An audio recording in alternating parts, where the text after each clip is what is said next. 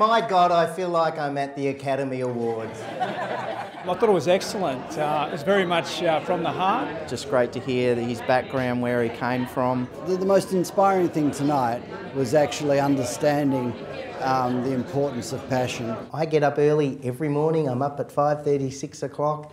I love what I do. The theme of the night, with it, which is all about achievement for young people, he embodied it really. Yeah, he was great. Fantastic. Lots of laughs and truly inspiring, yeah. The Oscar doesn't come with a box or anything like that. It just comes as is. And so I took it into the Collingwood Trophy shop wrapped up in a laundry bag my mum had made.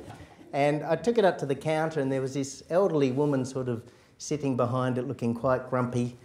And I went up to her and I said, hello, I need to get a little plaque attached to my trophy. And she looked at me and she said, oh yes, what sort of trophy is it? I said, well, it's one of these. Adam had some really great nuances and details on his stories to tell, so it made it really entertaining from start to finish. Finally, a few seconds later, she said, I've been waiting my whole life for this moment.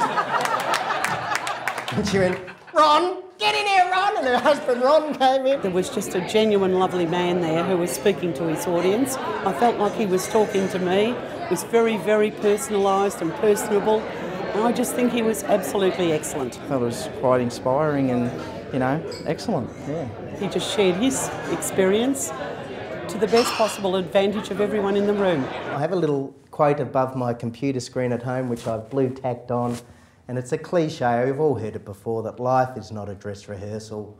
You only get one chance. If there's something you've always wanted to do, as the Nike logo says, just do it, because you never know, you might win a Logie.